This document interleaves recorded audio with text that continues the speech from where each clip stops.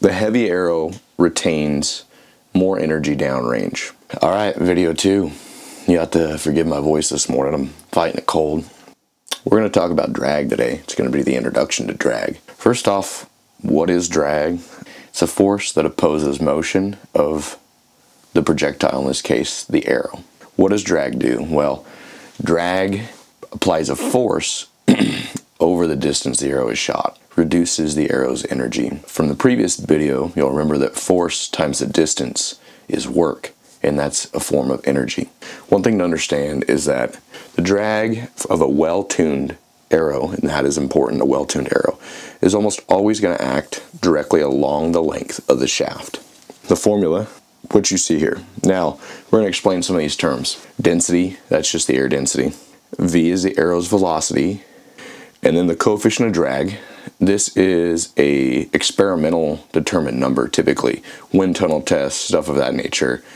And I was actually able to find a Japanese study, and that's where I've got my coefficient of drag from, was from that study. And then the projected area of the arrow that faces the drag. Now what does that mean? It means if you're looking down the shaft, right, so at the front you'd see this area, and at the very end, you're going to see the fletchings in that profile. So that's the areas that we're talking about here. When you add broadheads and that nature on there, you change the projected area that's exposed to drag. That's why a broadhead is typically going to fly heavier, because the broadhead is going to induce more drag than a field point will. And the point is, why do we care? Well, we could estimate that if over a 1 foot distance, the arrow velocity doesn't change. We're going to assume it's constant. This is the basis of this ballistic calculator that we're going to talk about in a minute. It assumes the velocity over that 1 foot distance is constant. It just allows us to estimate the force of drag to be constant rather than changing. What we find out from this ballistics calculator, how much energy will we lose at distance, let's say 60 yards, for example. We remember from the last video that the energy starting out was constant almost for every arrow. Let's get into what happens over distance. It turns out the heavier object is more resistant to change. It does not slow down as rapidly.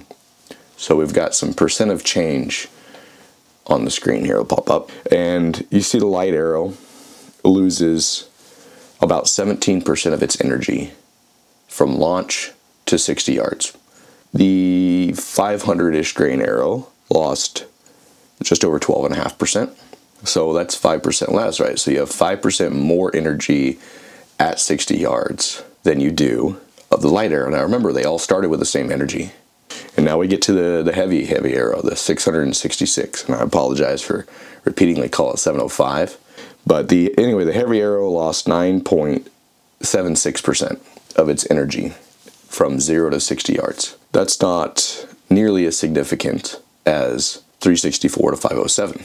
And you will experience a taper. There is a diminishing return of how much mass do I add versus how much energy retention do I get. And that's going to be dependent upon your own preferences. All right, moving on. So all this has come down to say is that the heavy arrow retains more energy downrange. Why do we care about energy downrange? Energy, and specifically work, which we have talked about now in every video, work is a force times the distance. When we talk about penetration into a target, a kill shot on an animal, we need the arrow to travel a certain distance through the animal, so we need a distance. Then we solve this from an energy perspective.